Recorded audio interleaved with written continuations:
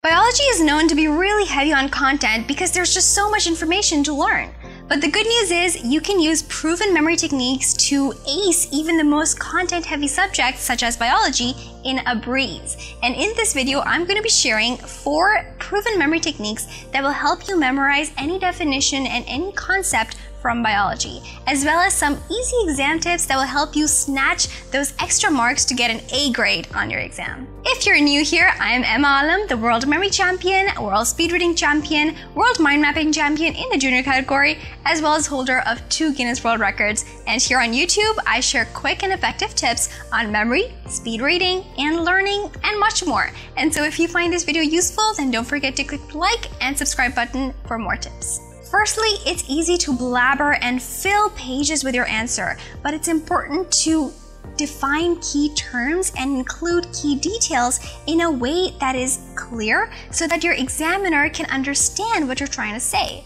Actually, examiners say that students do have an understanding of the concepts, but they just don't get the marks because their answers were not to the point and instead were just a fluff of words. So in biology, it's helpful to assume that the examiner has no prior knowledge and then state even the most obvious of things. For example, if the question is about cell structure, then you want to mention all of the definitions, the details, and the processes that have to do with cell structure, even though they're not being asked. This will help you get your answer in the top band. I talk about mind maps a lot on this channel simply because of how much they've helped me ace my exams in a really short amount of time. Because they use the power of images, colors, and associations that really double our retention and memorization ability of any kind of information, specifically for subjects that are really heavy on content, such as biology. So let's use a mind map to memorize some exam material from biology. To create a mind map, we have to select keywords from the exam material that we want to remember. So for example, we're going to remember these definitions. From here, we're going to have to select keywords and then place them on our mind map. So mind maps always begin from the center. So here is our central image for biology. From here, we're going to take out one main branch for cell structure and then place our information. Capsid, which is the outer protein shell of a virus that encases and protects the viral genome. Then cell surface membrane, which is a phospholipid bilayer that is studded with proteins and it surrounds plants, algal, and fungal cells.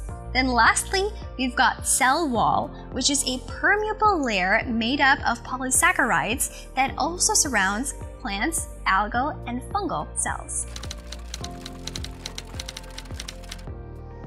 Now to introduce the next technique that you can use to memorize exam material, let's first watch a story animation and just immerse yourself into the story. Use all 5 of your senses to imagine this happening as if it were actually happening. Imagine a huge nuclear bomb falling from above in the sky onto ocean tides. This explosion causes a huge amount of gas to emerge from the ocean. This gas gets absorbed into your pants. You look closely and the pants are covered in sugar. This process causes the pants to melt into pure acid. Oh no! Now let's try recalling the story. What fell from above in the sky? A nuclear bomb. And what did the nuclear bomb fall onto? Ocean tides. And what emerged as a result of this explosion? A lot of gas. And what did this gas get absorbed into? Pants that were covered in sugar. And what happened to the pants after this? They melted into pure acid. Awesome! You just memorized the 3 main components that make up nucleotides. How did we do that? We just converted each component into key images and then stitched them together with a short story. So the nuclear bomb that fell onto ocean tides actually represented nucleo, which was nuclear bomb, and tides, which was ocean tides. Then the gas that emerged from there actually represented nitrogenous gas. And then the pants that were covered in sugar represented pentose sugar. And then the fact that they melted into pure acid represented phosphate group, because phosphate group means a kind of acid. Now for the third technique, we're going to use acrostics, which are a memory device, to memorize the main food groups required for a balanced diet according to biology.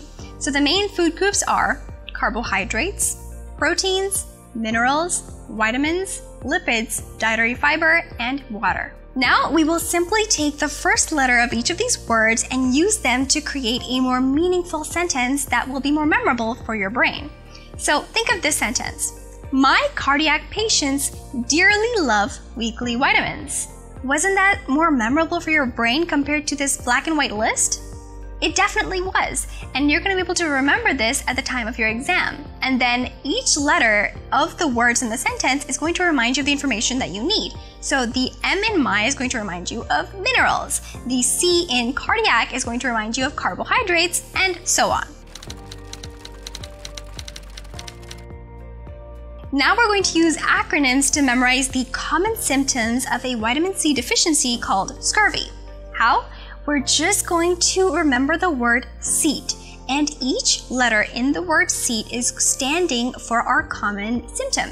So the S is for spontaneous bleeding, the E is for exhaustion, the A is for anemia, and the T is for tooth loss. Now you must be wondering, how will you remember that scurvy was with seat?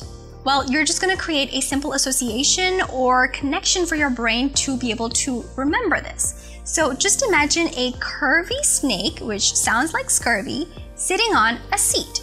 So now when you see the word scurvy, you're going to immediately remember that curvy snake who was sitting on a seat. And each letter of the word seat is going to remind you of that common symptom. We can use these memory techniques and mind maps to memorize exam material from virtually any subject very easily. And so to learn mind mapping or memory skills, you can click on the link that I'll be giving in the description box below to my coach Sanya Alam's online memory course and mind mapping course, where you can learn these skills and apply them to anything.